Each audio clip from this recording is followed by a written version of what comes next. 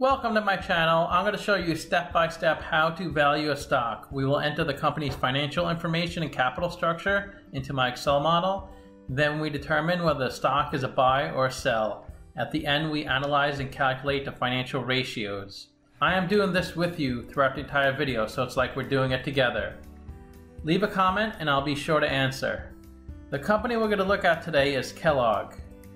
Kellogg produces cereal and convenience foods. Some of its brands are Corn Flakes, Frosted Flakes, Pringles, Eggo, and Cheez-Its.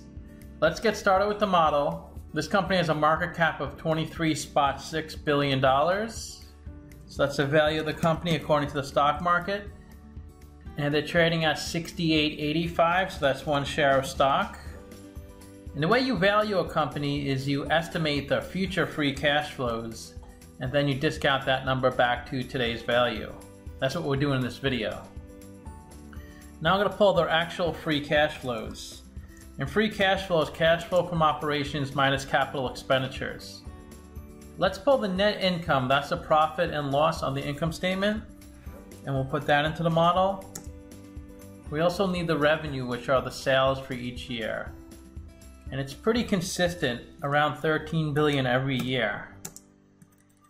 So it looks like their free cash flow, net income, and sales are pretty consistent and positive, so we should get a good value for the company. Let's look at a capital structure. The interest they pay on their debt is $284 million. Let's go to the balance sheet to see how much debt they have. We'll go to the liability section. Current debt is $700 million. Long-term debt of $7.2 billion. They pay 3.5% interest on their debt. Interest payments are tax deductible, so let's go back to the income statement. $1.3 billion of income before tax and $321 million of taxes. So the effective tax rate is 25%. The cost of debt is the interest rate times 1 minus the effective tax rate, which is 2.7%. Let's pull the beta, because that's how you calculate the cost of equity. Use the capital asset pricing model. The beta is 0.58, so it's a pretty safe stock to invest in. It doesn't move too much. Let's go back to the balance sheet, get their current assets. We need the current assets to calculate the current ratio later, and that's $3.4 billion. Let's see what that's made up of. $397 million of cash, $1.3 billion in net receivables, $1.2 billion of inventory, and $232 million of other. We also need the current liabilities to calculate the current ratio. That's $4.8 billion. Let's see what that is. Current debt, $700 million, $2.4 billion of accounts payable, $42 million of taxes payable, $931 million of accrued liabilities, and $577 million of other. Stockholders' equity is the value of the company according to the balance sheet. That's $2.7 billion. Stockholders' equity equals assets minus liabilities. That's $105 million of common stock, $7.9 billion of retained earnings, and negative $1.5 billion of accumulated other comprehensive income. Now to calculate the interest coverage ratio, we need the operating income. That's $1.4 billion. Let's look at a capital structure. 74% debt, cost of debt is 2.7%. 26% equity, cost of equity is 6.8%, and the WACC is 3.75%. which is a blend of the cost of debt and cost of equity, and that's a discount rate we're going to apply to the future cash flows. We estimated 4 years of future free cash flows, that's here in blue. We also estimated a terminal value, which is all cash flows past year 4. We discounted those numbers back to today using the weighted average cost of capital, and we get a value of the company at $24 billion. We divide that by 343 million shares, and we get a calculated stock price of $70.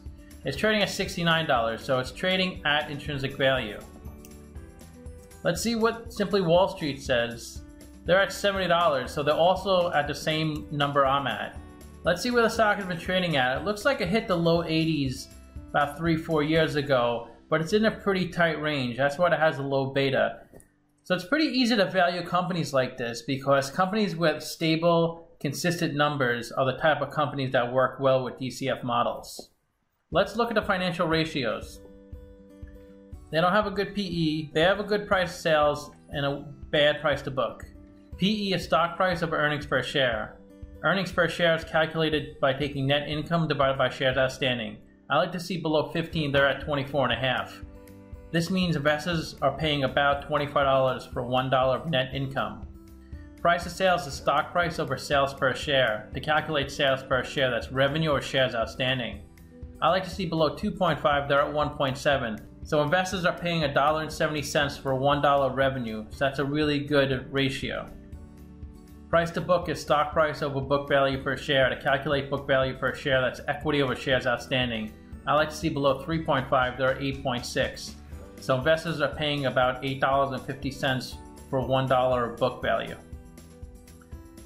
Bad current ratio, good interest coverage ratio, and really good ROE. Current ratio is current assets over current liabilities, so they cannot cover their current debts and payables, so they may need to take on more debt. This could be a timing thing, and possibly next quarter this ratio will get fixed. ROE is net income over equity. I like to see above 20%, they're at 35%, so they provide a really good value to the equity holders. And if you invest in the stock, you are an equity holder. Interest coverage ratio is EBIT over interest expense, so they can easily cover their interest payments. Not much risk of default anytime soon. A good way to look at ratios is to compare them to similar companies. The only other company I did in this industry was Hormel. And Kellogg's has a better PE and price to sales ratio. Hormel is better in price to book and current ratio. They're above 1 at 2.1. Kellogg's has a much better ROE, double of what Hormel has. Hormel is only 4% debt, where Kellogg's is pretty leveraged at 74% debt. And they're both really close to market cap. So let me know what you think of the video. Leave a comment. I'll be sure to answer. Thanks for watching.